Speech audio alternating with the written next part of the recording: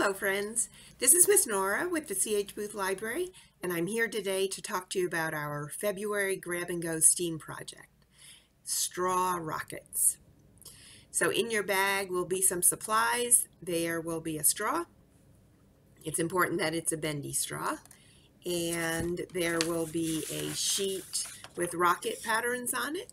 You can design your own rocket, or you can use our pattern and decorate those. It's up to you. Have some fun with it. And there'll also be an instruction sheet in there for you. You need to supply the tape, the scissors, and however you're going to decorate your rockets. So the first thing you need to do is cut out a rectangle of paper from the paper, and I used the paper around where I cut out my rocket to do that.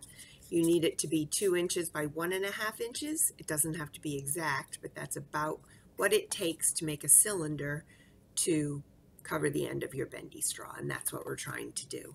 So I cut out this piece of paper, and then I wrapped it around my finger, and I taped it closed, and then I took it and I folded over the top and I taped that closed. And that gave me a cylinder that was closed at the top and would fit on the bottom of my bendy straw. Now at this point I can go ahead and blow on the straw and see how far my cylinder flies, or I can attach it to a rocket. So I went ahead and colored my rockets in and cut them out. And I taped the cylinder on the bottom of the rocket. It's a STEAM project, so I want you to experiment.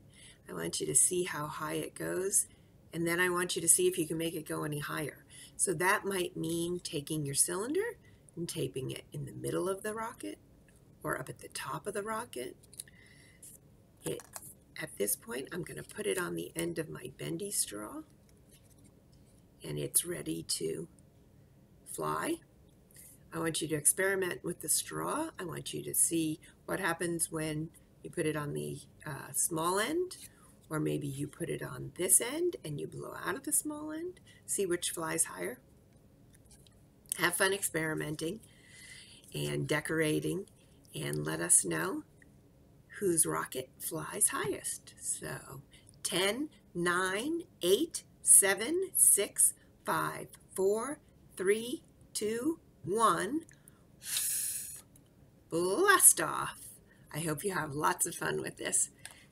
Hope to see you soon at the library.